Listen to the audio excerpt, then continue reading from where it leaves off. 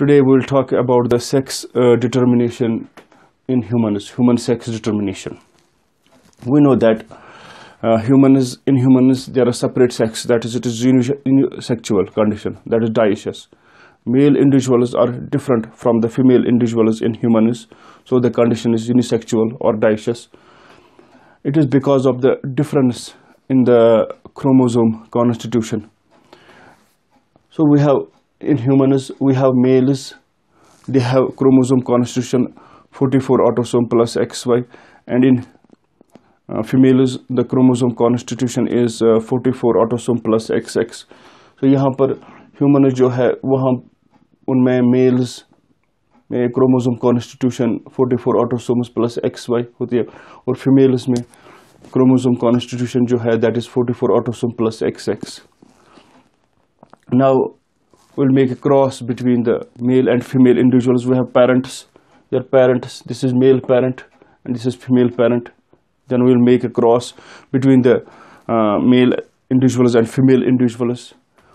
Then what is the genotype of the males? We know that 44 autosome plus XY, or females का genotype 44 autosome plus XX.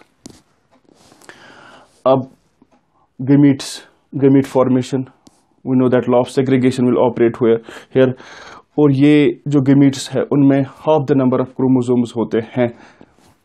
That means अगर यहाँ पर 44 autosomes plus XY, यहाँ पर 22 autosomes आएंगे, because gametes have half the number of chromosomes. So 22 autosome plus X ये एक gamete होगा, 22 autosome plus Y ये दूसरा gamete होगा, क्योंकि ये separate हो जाएंगे sex chromosomes. One X will go to one gamete and Y will go to another gamete. इसी तरह यहाँ पर females क्योंकि homogametic होते हैं उनमें similar types of gametes बनते हैं, because उनमें similar type of sex chromosomes होते हैं X. तो यहाँ पर 44 ऑटोसोम प्लस XX, तो gametes में 22 ऑटोसोम प्लस X, एक gamete में 22 ऑटोसोम प्लस X आएगा, दूसरे में भी 22 ऑटोसोम प्लस X.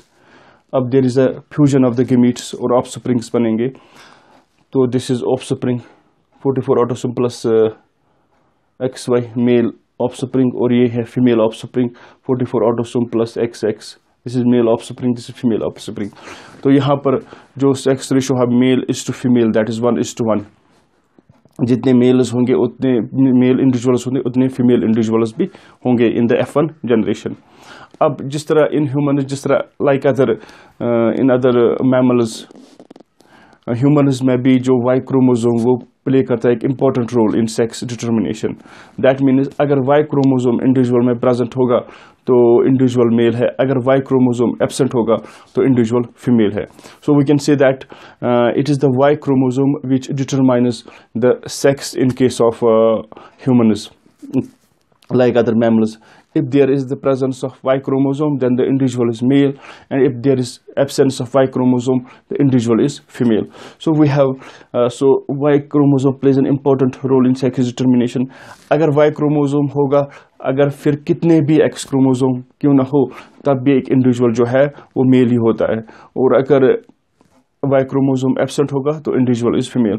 So यहाँ पर देख लीजिए, we have XY that is male, we have XXY still male individual, XXXY 3 X है और एक Y है, still individual जो है male ही है.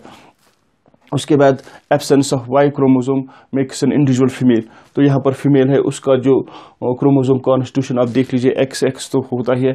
अगर X और X0 होगा, that is the absence of other sex chromosome X, या XXX ट्रिपल X होंगे तब भी एक इंडिविजुअल फीमेल ही होगा. दैट मीन्स कि in mammals including the humans Y chromosome plays an important role in sex determination. अब Y chromosome जो है उस पर एक जीन प्रेजेंट होता है जिसको हम बोलते हैं SRY gene. So this SRY gene is की in the sex determination in humans. So SRY gene that is key to sex determination in case of humans. What is this SRY gene? SRY gene, it is S represents sex or represents region and Y represents Y chromosome. So it is SRY, sex region on Y. So S, R and Y. So SRY gene means sex region on Y.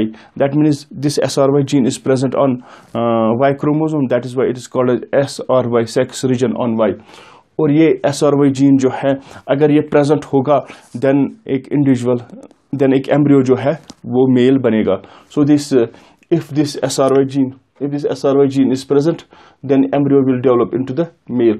और अगर SRY gene sex region on Y chromosome absent होगा तो एक individual जो है वो female develop हो जाएगा. Then now what is the function of this SRY gene?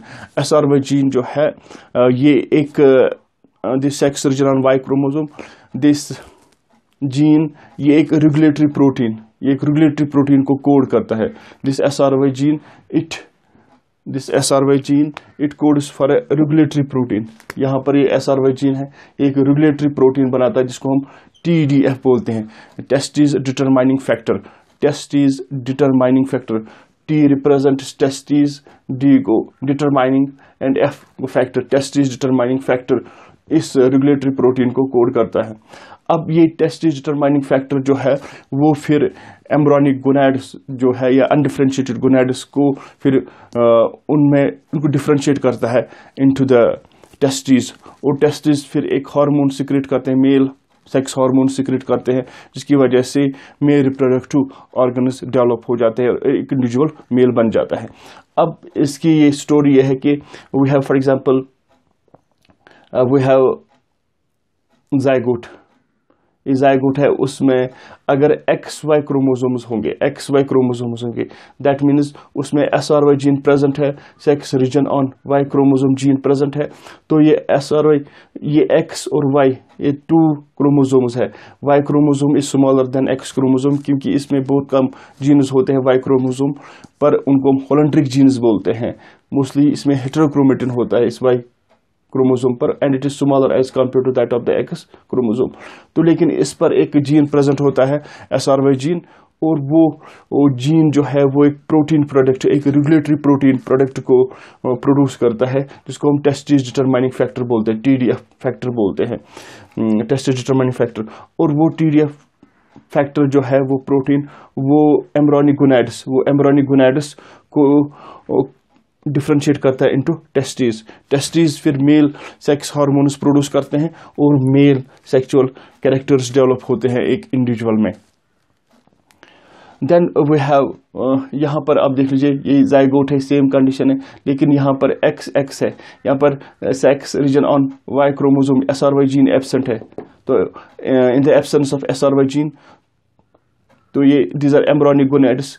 जब एब्सेंट होगा SRY जीन तो नो टेस्टिस डिटरमाइनिंग फैक्टर तो बनेगा ही नहीं क्योंकि SRY जीन वो कोड करता है TDF फैक्टर को, टेस्टिस डिटरमाइनिंग फैक्टर को. अब there is the absence of SRY gene, no TDF factor is formed, no testis determining factor is formed. तो embryonic gonads, these are embryonic gonads. ये embryonic gonads undifferentiated gonads, वो in the absence of TDF वो differentiate हो जाते हैं ovaries फिर female sex hormones produce करते हैं जिसकी वजह से जो एम्ब्रियो जो है उसमें फीमेल सेक्सुअल कैरेक्टरिस्टिक्स डेवलप हो जाते हैं और फिर एम्ब्रियो डेवलप हो जाता है इनटू द फीमेल.